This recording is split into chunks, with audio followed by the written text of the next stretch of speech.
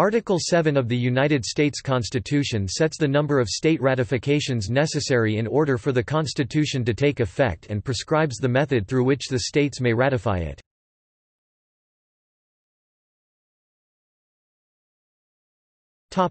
Text. The ratification of the conventions of 9 states shall be sufficient for the establishment of this Constitution between the states so ratifying the same.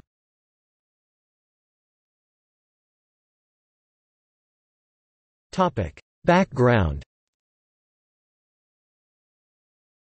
On September 20, 1787, 3 days after its adoption by the Constitutional Convention, the drafted Constitution was submitted to the Congress of the Confederation for its endorsement.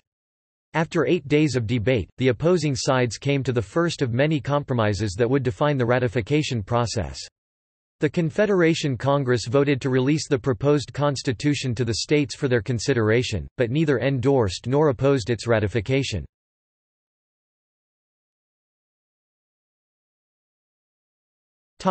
Ratification.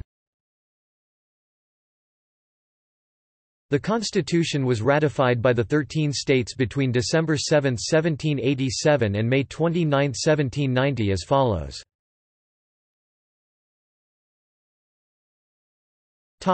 Implementation. In 1787 and 1788, following the Constitutional Convention, a great debate took place throughout the United States over the Constitution that had been proposed. The supporters of the Constitution began the ratification campaign in those states where there was little or no controversy, postponing until later the more difficult ones. On July 21, 1788, New Hampshire became the 9th state to ratify the Constitution, thus establishing it as the new framework of governance for the United States. Though officially enacted, 4 states, Virginia, New York, North Carolina and Rhode Island remained outside the new government. The Congress of the Confederation chose March 4, 1789 as the day for commencing proceedings under the Constitution. Virginia and New York ratified the Constitution before the members of the new Congress assembled on the appointed day to bring the new government into operation. After 12 amendments, including the 10 in the Bill of Rights, were sent to the states in June 1789, North Carolina ratified the Constitution. Finally, Rhode Island, after having rejected the Constitution in a March 1788 referendum, called a ratifying convention in 1790. Faced with the threat of being treated as a foreign government, it ratified the Constitution by the narrowest margin, 2 votes.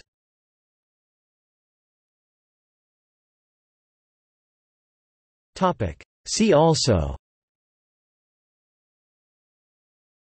Timeline of drafting and ratification of the United States Constitution, The Federalist Papers, Anti-Federalist Papers.